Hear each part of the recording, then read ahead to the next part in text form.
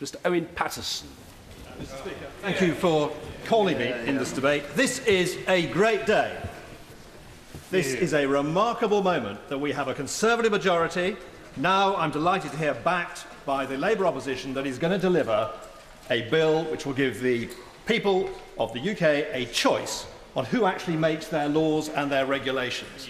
And if I look at the mentors who encouraged me to come to this place over 20 years ago, sadly dead, my predecessor, the late Lord Biffin of Tannat and the late Lord Ridley of Liddesdale, they would be delighted to see us have this opportunity to go back to the question, did this country vote to join our market in 1975, where, referring to the Shadow Foreign Secretary's recent comments, we can have the benefits of the market, we can embrace the world, we can get our full seat back on organisations like the World Trade Organization. We do not have to be told what to do by the political and judicial arrangements which we are currently under. And we have a glorious moment in history because the Eurozone inevitably is going to have to move to become a coordinated country where significant money is shifted from the southern wealth-creating areas of Germany and Holland to southern Europe. And we have a chance of a really radical change. And I'm delighted the Foreign Secretary has expanded this today. I'm delighted the Prime Minister has started. And we will have a real chance. But just very briefly. I would just also recall other mentors who were in this House when I first came into this House. People like the late Lord Shaw of Stepney, and indeed the late Tony Benn. Endorsement of those key figures from the other side. I would just touch very briefly on 2 points. First of all, I think the timing, I would strongly advocate the Prime Minister gets the maximum time for his negotiations, and I would like to see the referendum held late 2017. And on the question, I personally would favour two positives rather than having a negative on one side. But the issue that really does concern me is this issue of the suspension of PERDA. And I was dismayed to read, I'm afraid, the Foreign Secretary's comments on Conservative Home this morning. I'm afraid they are a nonsense. We have had the rules of PERDA developed steadily over 20 years. We just fought a general election, very satisfactorily, and the wheels of government continued to turn without attempts to use taxpayers' money to influence the way people voted. And I'd just briefly like to take the House through this long process. It goes right back to 1996 when the Nairn report called on referendums, first of all, to be brought with an electoral law. We then saw the Welsh referendum when we on this side were in total disarray, and the result was extraordinarily narrow. 6,721 was the majority right across Wales. That was a 168 majority per seat. By any standards, a very marginal result. And there was very widespread satisfaction, particularly in North Wales, near where I come from, that the result was affected by very significant intervention by the government. So we then pass on to Lord Neil of Blaydon, whose committee in October 1998 came up with some absolutely key recommendations. First of all, I'd like to cite Professor Vernon Bogdanor of Oxford University, who taught the Prime Minister a thing or two about politics, philosophy and economics. And in a very telling contribution, he said, "I hope also the committee will make some suggestions about referendums, because one purpose of a referendum is to secure legitimacy for decisions where Parliament alone cannot secure that legitimacy. For that legitimacy to be secured, the losers have to feel that the fight was fairly conducted." And this is an absolutely fundamental issue. If the public have a sense, and the British public have a real sense of fairness, if they have a sense that this was rigged, the result will not be legitimate. So on the basis of that, the very distinguished figures on the Neil Committee proposed, and they said, our view is straightforward.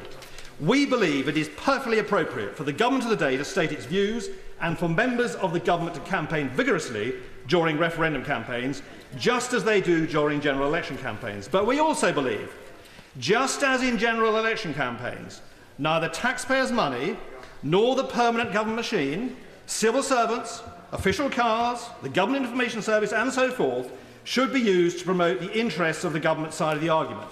In other words, referendum campaigns should be treated for these purposes in every way as though they were general election campaigns. And they went on, we believe it's extraordinarily difficult, if not impossible, for the government of the day to offer purely objective and factual information in the course of a referendum campaign, especially when, as will usually be the case, itself is a party to the campaign. We believe governments should not participate in referendum campaigns in this manner, just as it would be thought to be wholly inappropriate during a general election campaign for the government to print and distribute at the taxpayer's expense literature setting out government policy. And they actually made a recommendation, 89, the government of the day in future referendums should, as a government, remain neutral and should not distribute at public expense literature, even purportedly factual literature, setting out or otherwise promoting its case. And then in an adjournment debate, and I would stress, very senior respected figures on both sides of the House participated in this long debate over 20 years. So here, in this adjournment debate, 9th November 1998, on the Neil report, you had significant contribution from the then Home Secretary Jack Straw, but Lords Fowler and McGregor of Pull and Market on our side called for full implementation of Neil. They were absolutely clear about that.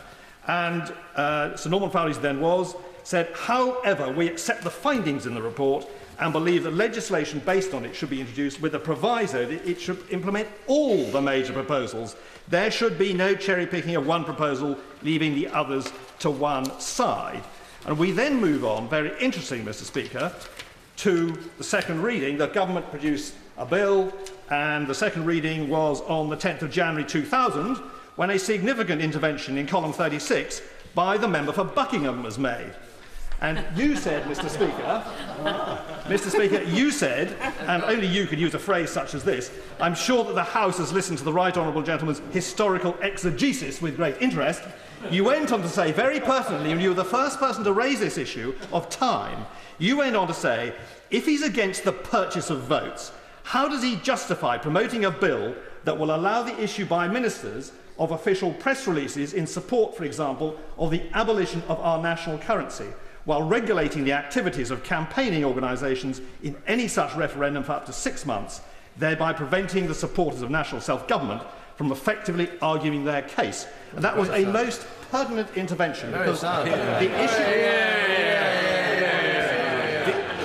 the issue on time then reappeared in the committee stage, and sadly he's left to see my honourable learned friend from Beaconsfield really argued hard in amendments, and you participated, and I participated on the issue of SPADs, and respected figures like the honourable member for South Honourable Deepings and the member for Stone, and a number of us who've held this party together through the long winter of opposition.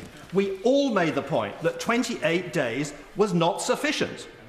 We did not like Jack Straw's proposals on 28 days. We were absolutely clear about that. And the Right Honourable Learned Member said, we are worried that the 28-day period on its own will be insufficient. The particular mischief is that there will be a preliminary period in which the campaign that will be set up in opposition to the view that the government wants to put forward, but which they will subsume into their own campaign organisation, is not up and running because it's not received validation from the Commission. So, we had a further intervention from Lord Mackay of Arbrecknish, another very distinguished member of this side, who said, I believe that the purdah should apply during the whole referendum period. I consider that to be fair and equitable. And so, as I draw my conclusion, it is absolutely clear, as we had an intervention yesterday, helpfully from the Electoral Commission, who said, we are therefore disappointed and concerned that the bill includes provision to remove the restrictions on the use of public funds by governments and others to promote an outcome right up until voters cast their vote. You have to ask... I just want to finish my comments now, because I know others want to speak. You have to ask, Mr. Speaker, the question why. Why is this power, which has been debated by some very serious members of both sides of the House over a long period for 20 years, we've come up with what we on this side thought was a very unsatisfactory compromise of 28 days.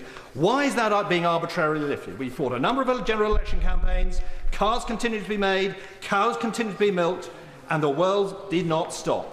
And it absolutely must be taken on board by the government that if the British people sense there's no fairness, that this is being rigged against them, that a deluge of local government, of national government, and above all European government money and propaganda can be dropped on them. And it won't just be election material, as the Foreign Secretary said. There will be reports, there will be briefs, there will be analyses of the terrifying consequences of which way one of the votes might go. That will be unacceptable. That will go down extremely badly with the British people. And what really worries me, this extraordinary moment in our history, this incredibly important moment, could be seen to be illegitimate. And whatever system of government for this country emerges after the referendum, it might not be seen to be valid. And I really would appeal to the Foreign Secretary to go back, talk to the Prime Minister, and remove this arbitrary dropping of a process of purdah which has been thrashed out over 20 years. Thank you, Mr. Speaker.